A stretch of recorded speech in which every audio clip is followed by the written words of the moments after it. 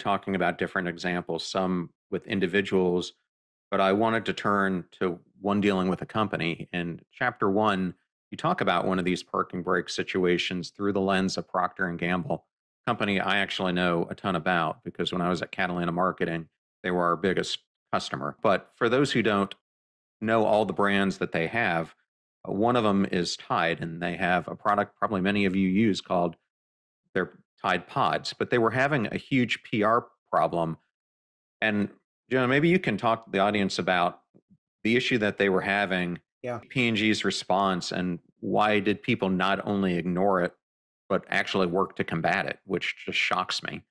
Yeah. As you mentioned, a number of years ago, Tide, which is owned by Procter and Gamble, was trying to change the way that people do laundry. I've done laundry today, actually. And so we all agree it's probably not that difficult, but there are some things that could be easier, right? You never know exactly how much detergent to add. It's often quite sticky and either gets on your hands or the counter. And it turns out to be better if some of the detergent went in the beginning of the cycle and some of the detergent went in later in the cycle. But with traditional sort of powder or liquid detergent, you can't make that work. And so Tide spent a bunch of money on R&D, and they end up coming up with these colorful pods that they call Tide Pods. Basically, set it and forget it. Take one of these wonderful, colorful squares, chuck them in the laundry, and it solves all the problems we just talked about. And so they spent over $100 million on marketing, and they hoped they could take a big chunk of the over $1 billion laundry industry. And so Tide Pods come out, and they're doing okay, but then they hit a snag, which is that people are eating them. And I like to pause here for just a second because some of your listeners might be going, what do you mean people are eating them? Aren't they filled with chemicals? And yes, indeed, they are filled with chemicals. And yes, people were eating them. There was a video online that showed them melted on top of a pizza. There was a funny picture that showed what looked like to be people eating them. And suddenly, mostly young people were challenging one another to eat Tide Pods. Okay, it was called the Tide Pod Challenge. Now, imagine, as you suggested, you're a Tide executive in this situation. You're sitting there going, well, I mean, what do we do? People should know not to eat Tide Pods, but just in case, let's do what companies often do when they don't know what else to do, which is we'll release a press release because that'll solve everything. And so they put out a press release saying, as you can guess already, don't eat Tide Pods. In case that's not enough, they say, okay, well, what else should we do? They do what companies often also do when they don't know what to do, which is hire a celebrity.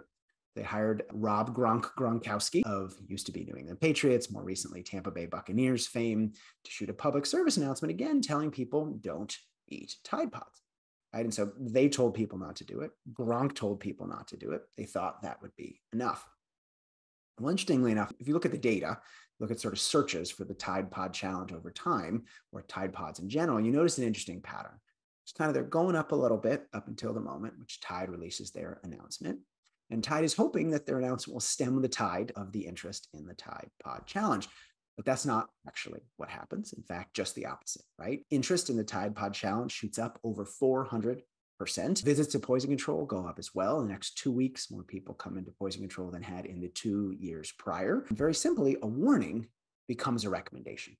Telling people not to do something actually makes them more likely to do it. And I love this story. It's a really interesting story, but I also love it because people often say, well, what does this have to do with me though, right? I'm trying to get people probably to do something, not to do something. And by the way, I don't work for Tide. I don't care about Tide Pods. So what does this have to do with me? But the underlying insight behind this story, the underlying driver behind behavior is much broader than Tide and the Tide Pods.